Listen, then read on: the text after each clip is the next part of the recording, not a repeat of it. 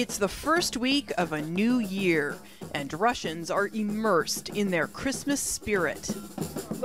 Decorating the Christmas tree for the New Year and Christmas is a totally magical time, and you're waiting for a miracle to happen.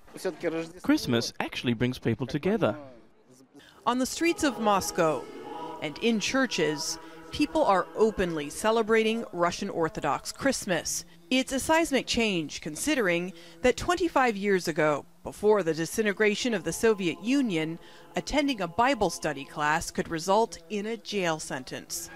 From the establishment of the Soviet Union in 1922, communist leaders sought to eradicate religion. Churches were destroyed, and the faithful were watched and persecuted. Today's conditions for the Church over Russia's 1,000-year-long history are the most favourable. I think this is the main feature of freedom in life.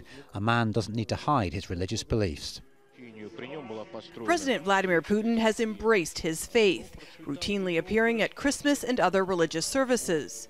Analysts say he's used the Russian Orthodox Church to promote a so-called pivot to traditional values. But even as the Church's status has risen, Putin has sought to ensure it remains subservient to the state.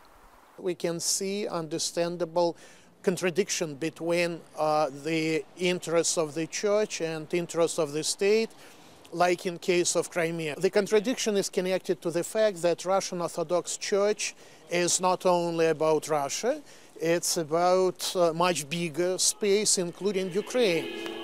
If the Russian Orthodox Church is enjoying a kind of renaissance, other religious groups can't say the same. Last year, President Putin signed a law restricting the promotion of religion. Natasha, Ghoneim, Jazeera, Moscow.